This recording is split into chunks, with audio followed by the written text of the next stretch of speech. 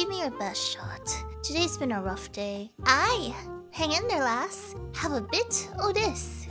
Why are you serving me this? Lassie, didn't you know?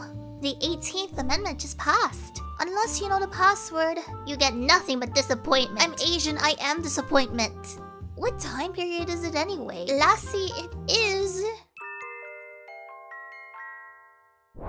Vodka, whiskey, bourbon, and liquor. Drinks you just can't get into. But you, on the other side of that screen, might have the acquired taste for it, unlike me. Alcohol has existed for centuries. Its exact and first origin muddied throughout the years. But it's believed that the first beverage might have been made using berries or honey during the Neolithic period. Even way before bread, because those cavemen really liked to party. In Egypt, the great Osiris was believed to be the inventor of their most notable beverages, beer and wine. Besides ritualistic and recreational use, alcohol was also used as a religious offering to the gods, besides people. In China, alcohol also had a spiritual association. When used as an offering, it was considered as a sacred liquid and became so popular that many of China's folklores weave it into its stories. From weddings to funerals, alcohol is used in many occasions. And now for Greece. They love themselves a good mead, which is fermented using honey and water. They place high importance on one's ability to drink. So if you were an alcoholic, perfect. Your kidneys may have been fucked, but you would be a cultured person. In short, alcohol was present in many cultures and used for various purposes ranging from medicinal to just wanting to get shit-faced. Despite alcohol's ancient roots and popularity, there were periods in America in which it was prohibited from being manufactured, sold, and transported. So today, get your time-traveling hats on as this anime girl teaches you about alcohol and the noble movement. As a note, the temperance movement has been around way before Prohibition. It stemmed from the 1850s, but its national impact wasn't until 1918, the closing of World War I and the year that Congress passed the 18th Amendment. For those who don't give a shit about us Americans, and I don't blame you. Newborn American babies. Newborn citizens of these United States. Free, and with rights guaranteed by the Constitution. These new arrivals in a typical American town have equal legal rights. Amendments are constitutional rights protected by our federal government. For the purpose of this video, we only care about the 18th Amendment, not 17, 16, and anything else under 18 that you should not be touching. No touchy.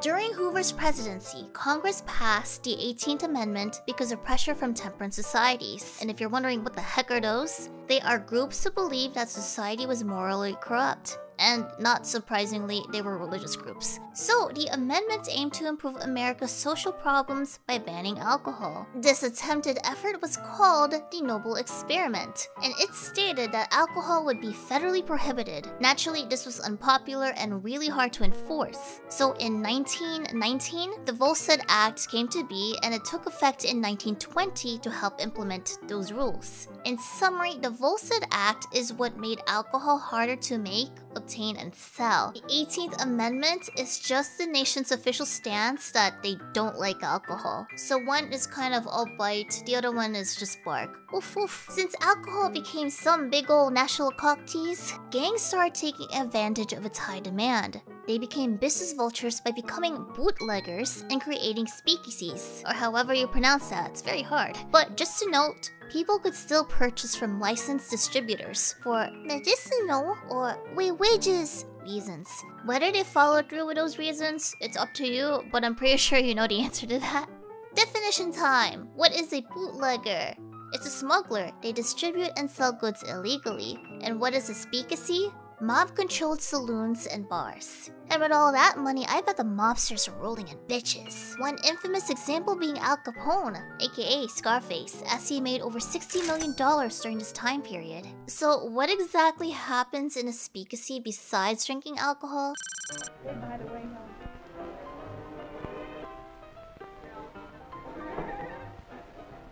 This isn't a very unusual scene.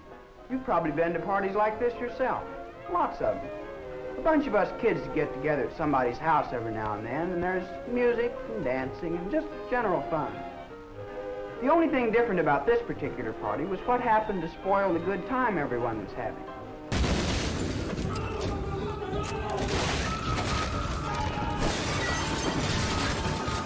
Well, I got a hooker over there if you're up for a good time. Looks Canadian. We also have jazz playing if you want to dance to that. I can only do math, not dance. Lastly, we also serve a good Italian food. Good enough.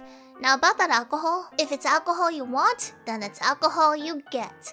But only after you sign this agreement that I won't be held responsible for possibly killing you. What the hell is this, an iTunes agreement? Because of its high demand, bootleggers would resort to making their own liquor. This came with its own set of consequences such as...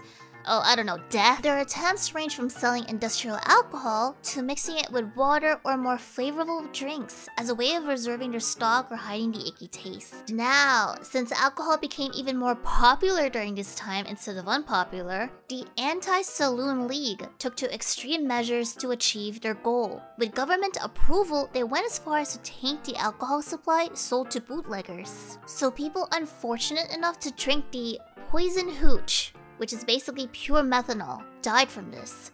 Unsurprisingly, the government at the time feigned ignorance to this and refused to help those who drink. As you all should or will know now, the Prohibition Movement failed. The banning of alcohol allowed organized crime to worm its way in, and enforcing the Volstead Act was way too difficult, since many people ignored the law and were easily bribed. There were also loopholes such as purchasing alcohol for medicinal and religious purposes.